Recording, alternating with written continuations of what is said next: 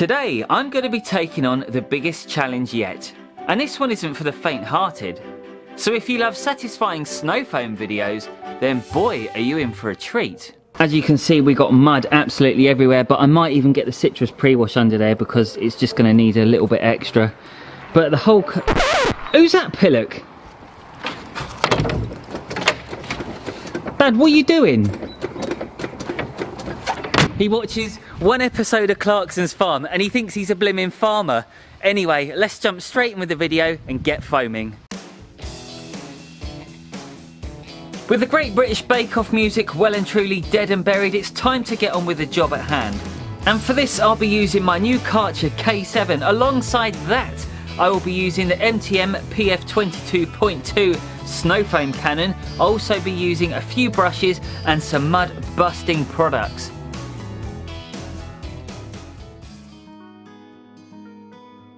Normally the first thing I would do is give the entire vehicle a decent rinse with water first, but I really want to show off the cleaning power of the chemicals that I'm going to be using today. So I'm actually going to skip that process altogether just for this video, and we're going to kick it straight off with a bit of citrus and then some snow foam. As I started off on the wheels, I came to a horrifying realisation. I totally forgot to top up my tyre cleaner, so I'm using my favourite citrus pre-wash for the tyres in an attempt to remove those dried on mud stains which looked like they'd fused into the tyre. What you're witnessing here is my dad proving to the world that yes, when holding 500ml bottles you can use two hands. And that's because not only does it make you look incredibly cool, you also reduce the risk of getting any arm ache.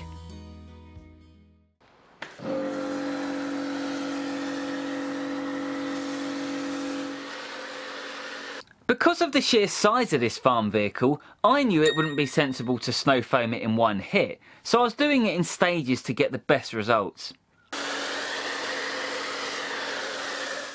And if you think this is satisfying to watch, then make sure you stick around till the end, because I will be revealing the most satisfying sound you'll ever hear in your life, and it's utterly beautiful to listen to, so I'll save that till the very end.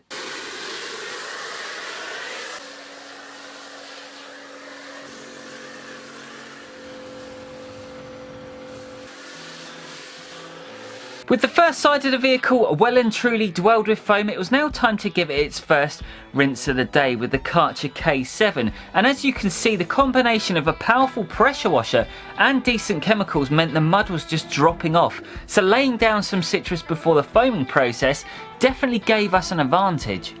But we both knew this wasn't going to be a walk in the park, so ultimately we weren't looking for perfection at this stage. We just wanted to get the loose muck off, so when it came to brushing it, it would make our lives so much easier. And it did.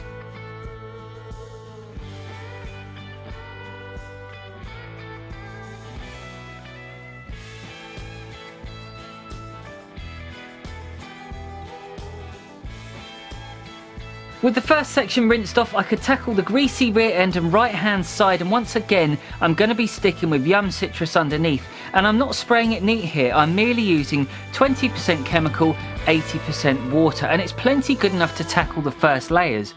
And many of you will probably ask, why am I not using a pump spray on a vehicle like this? And the answer is simple. My other one was broken in two places, and pressing the buy now button on Amazon seemed like too much hard work for me. And also I think when you have chemicals in pump sprays, you tend to get quite carried away. And you end up using way more than you need. So I guess you could say this is a great way of rationing your chemicals if you do use a trigger bottle. Anyway, back to the task, and with the citrus sprayed on, I had to get out the MTM PF22 for the second time today and give the second section a generous coating of snow foam. And what I love about it is the fact that it clings on to whatever surface it touches, and it doesn't dry out quickly either. So it's way more forgiving than traffic film remover, and it's also safer too.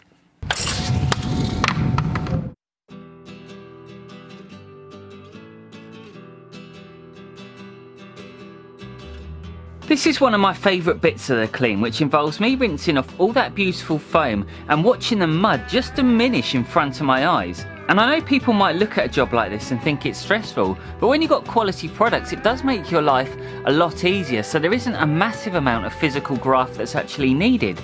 And if you want to see an entire list of every chemical or equipment used in this video, then I'll put all the links in the description below. And if you want to get 10% off all the chemicals that I'm using in this video, then head on over to yumcars.co.uk and enter the code EPIC at the checkout.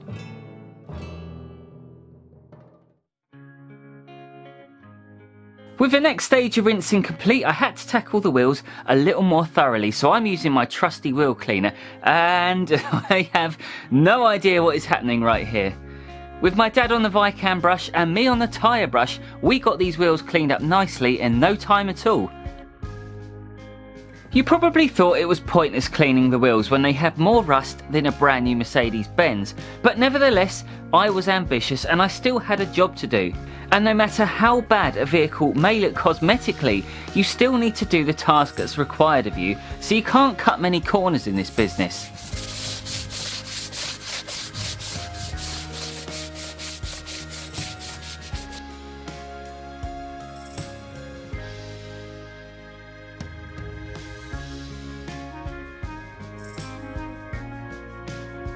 With those monster wheels taken care of, I now had to rinse the bucket out, which had dried clay, so I tried a new tactic with the pressure washer, and I did something that I wouldn't normally do to any other car.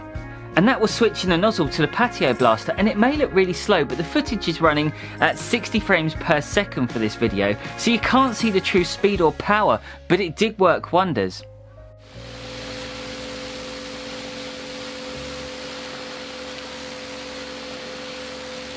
Moving on to the contact wash stage, and I kept my citrus pre-wash on me wherever I went, because no matter how many times I thought I had it under control, I was still missing the odd bit of grease, so it made more sense to spray and blast as I was going round it. We started with the cab area, with Dad in charge of the wash noodle and me getting the brushes out for the edges. And I even washed the inside of the cabin door too, because of the sheer volume of mud on the inside, and I do enjoy working on vehicles like this, and I never thought I would, but because it was in such a state, it kinda took the pressure off. The only way to explain it was almost like the level of perfection didn't need to be as high, because ultimately this would be going back out in a field of mud the following day. So knowing that, we could literally just blast the heck out of it, and it made a refreshing change. And if you're enjoying this video so far, then please do give us a thumbs up, and if you want to see more disaster details or transformation videos like this, then I'll put a link to some of my favourite videos in the description below.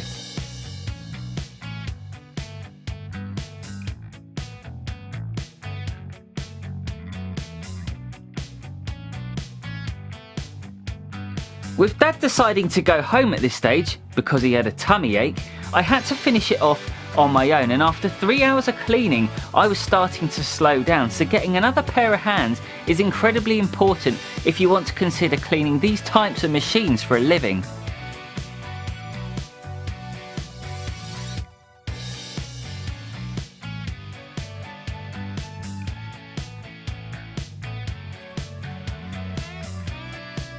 When it comes to getting smear-free glass on a beast like this, there is only one way it was going to happen. So it's time to get out my flunky and get some glass cleaner on these windows, as they hadn't seen any sort of glass cleaner in their entire life. Plus, on the lower section of the door, the glass was covered in so many scratches, and don't forget, before this video is finished, I'm leaving the most beautiful sound that only a detailer will understand, and it is so satisfying.